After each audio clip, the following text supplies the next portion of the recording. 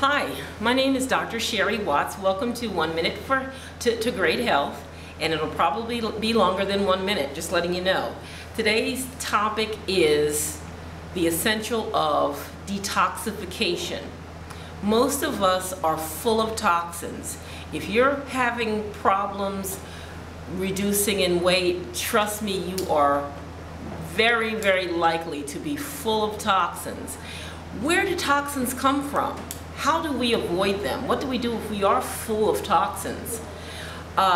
We need to make sure that our food is of a clean, so it's from a clean source. And how do you do that? That's called organics, people. We need to be eating organic. If you do need to eat meat, remember we are supposed to have an 80% plant-based diet for great health. But if we are eating meat, that meat should be open grass range or open range and grass fed, and the chicken should be grass fed and raised organically with no dangerous antibiotics and those sort of dangerous things, because those animals, if they are raised in that fashion, they are not healthy, and when we eat or consume that animal flesh, then we are not healthy. Now, I'm not telling you that you need to be vegetarian, but I'm telling you that you need to eat a clean source of food. Also, fast food is not ideal. I don't care what you see on these TV commercials. You must make sure that 80% of your diet comes from a tree, comes from a bush, comes from underground. And that means that boxed macaroni dinner, not a good idea. Pizza, not a good idea. French fries, not a good idea.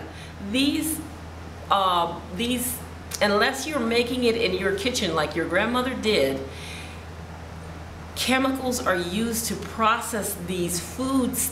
They become foodstuffs. They become food-like substances. If it can last for 20 years on a shelf, or 10 or 5 years, how much life is in it? Let's think about this. Let's just think about it. Does that makes sense? That we are alive and we have to eat things that are living.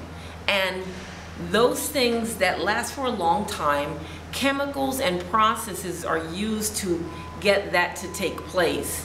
And those chemicals and processes that we find in those foods can toxify, can cause us to be full of toxins. Additionally, the water that we drink, the air that we breathe, there are some things we have very little control over, but we can control the things that we do have control over.